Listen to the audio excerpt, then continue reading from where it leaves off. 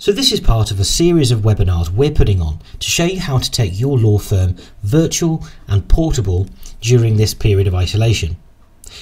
We're going to be looking at a couple of different areas: the Secure Web Access Portal, digital signing with DocuSign, and using Microsoft Teams to stay in touch with your clients. The first of those webinars is the Secure Web Access Portal. So the portal is for potential clients, existing clients, and trusted third parties like other side solicitors. It's for taking inquiries, receiving information from clients with questionnaires, sharing files, key dates and matter progress, and collaborating on documents. It's all built into Osprey Approach and it's available for all of our customers right now. It's all set up for you. All you need to do is just opt in to start using it on the clients and the matters that you want to. You remain in control of what is shared at all times. Now, even without a lockdown and a work from home situation, today's clients are expecting access to information at any time of day or night, and self-service is an increasing demand. How do we provide that without spending an inordinate amount of time serving emails to and fro, something I call email ping pong, over matter progress or account access to documents? An important point to note here is that email is not the secure method that you might think it is. Generally speaking, they're not encrypted, and email accounts tend to be one of the most common things to be hacked. And that's where the Secure Web Access Portal really comes into its own, and especially now, lots of our Osprey customers are finding it a really valuable way of sharing and collaborating remotely. So the portal itself is a separate website, and you can see it here. The domain is based off your Osprey URL, and it's securely housed and hosted within Osprey. Everything other than the new client inquiry form, which we'll take a look at in a moment, is secured behind a username and password login form. Any data sent to and from the browser is encrypted. We can see here that we've got a secure connection with that padlock in your browser. This is a very safe way of sharing, communicating, and collaborating on information. Now, the design of the portal is customized by our support team to match your branding and your website, so it's a professional and seamless experience for your clients. Access to it is given through a username and password that's sent to your clients or trusted third parties, and in the case of taking new inquiries, it's accessed with a simple link from your website. So with that said, I mentioned just now that there are 4 key areas of the portal that I'm going to cover. That's taking inquiries, receiving information from clients with questionnaires, sharing files, key dates and matter progress, and collaborating on documents. Let's start off with the first of those, which is a new inquiry. Now, during the current circumstances, we're going to be taking most of our inquiries via our website or over the phone, and we'll be encouraging most of them via the website. We'll be running a webinar all about driving revenue from your website very soon, so keep your eyes out for that. But here I am on my website, and if I navigate through to a will, just here, and I click on the new inquiry button, I'm going to be taken to a custom form. Now, this button is created on your website. You can choose how it looks. You're just linking to a web page here. And as I said, this Osprey form is customized by yourself, and it feeds information directly into my case management system as a new inquiry. I can then just click to convert it to a prospect or a fully converted client with no need to copy and paste from emails. Now, it's going to save you time. You might be dealing with a reduction in staff due to furloughing, for example, so we can be more efficient and crucially guarantee the accuracy of that data because we're not copying and pasting or manually transposing that information. So that's taking new inquiries, a really streamlined way of doing it. Now let's look at the rest of the portal and the sharing and collaboration features, which are proving to be crucial right now. A client's given access from within Osprey, so you choose who can use this. And a username, which is their client reference, and a password are emailed through to them. It's a similar process with trusted third parties, which we refer to as associates within Osprey. You add them in this screen and you choose which matters and in which parts of the matter they can access. It's really granular and you can easily ensure only the correct information is shared. Now, of course, this isn't an exhaustive webinar because there are plenty of training and support resources to get you started and set up. But we are going to run through the experience of using the portal today. So let's have a look at how that works for a client. So I'm going to log in here, and this page would be linked to from your website. So for example, if we're on my pretend website here, we've chosen to have it at the top here under Client Portal. So you link to this, make it easy to access for your clients. Then when they log in, immediately I can see a questionnaire that my solicitor has sent me. This one's actually from our pre-built focus workflow for wills, and because it's been assigned to me, I can fill out all of this information remotely that my solicitor has asked me to provide them with for them to progress my will matter. If I just quickly take a look at this, you can see the sort of information that they could be requested through these online questionnaires. Now this one is all built into the wills workflow, which I've actually covered in a previous webinar with one of our case management developers, and it's actually available for you to use right now if you contact support. But I'm not going to fill that in, so let's head over to my personal details.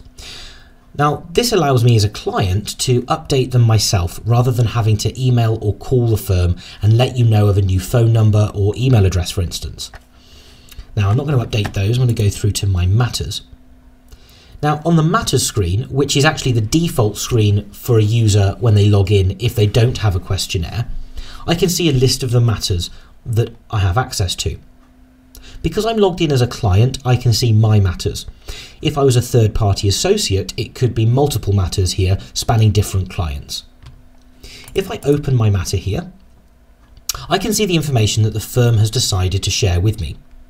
So I've got the documents here which have been web enabled, and I'll show you how to enable or disable documents in a moment. It's really easy.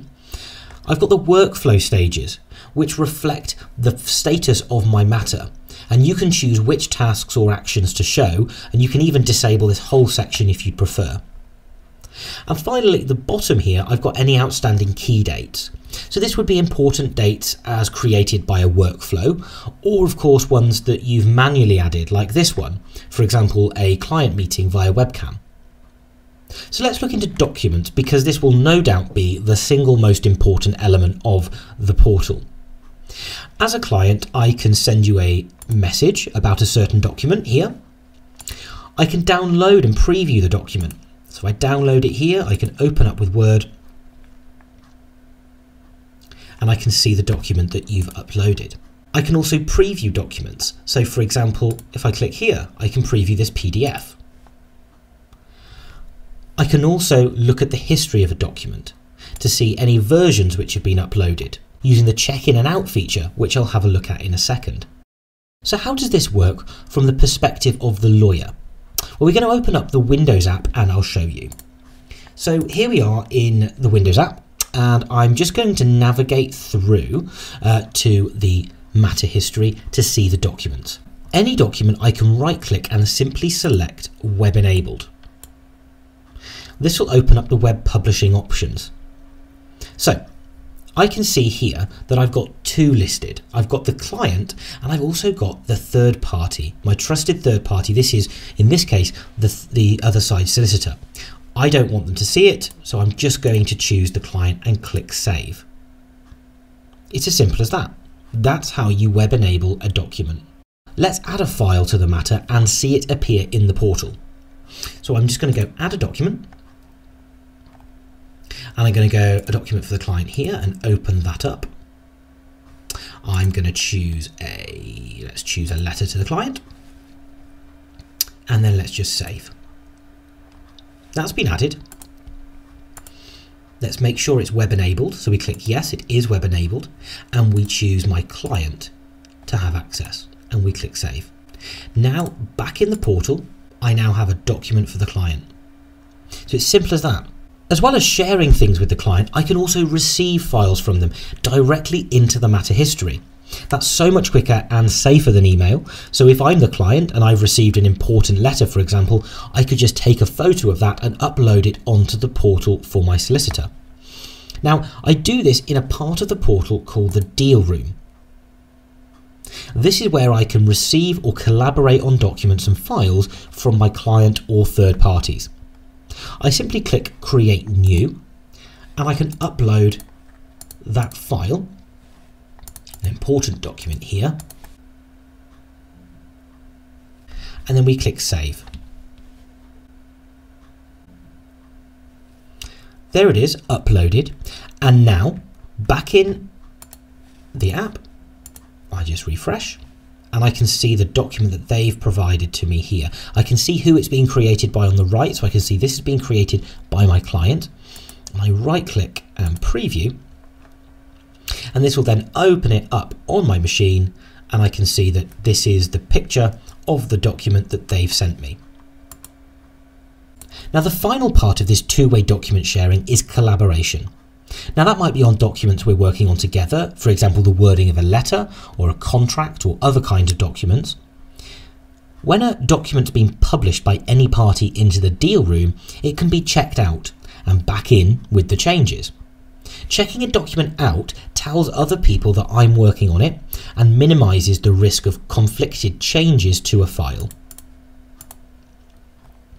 So here I've got the Checkout button. If I click on this button, I'm going to do it on a document because I want to make some changes.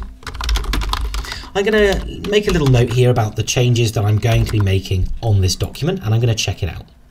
Now I'm going to save the file to my downloads. We simply open that document up, and I'm going to edit it. Save that document, and now I'm going to upload it again when I go to check in. So now I click on the check in button, I select the file that I'm checking in, which in this case is this one here.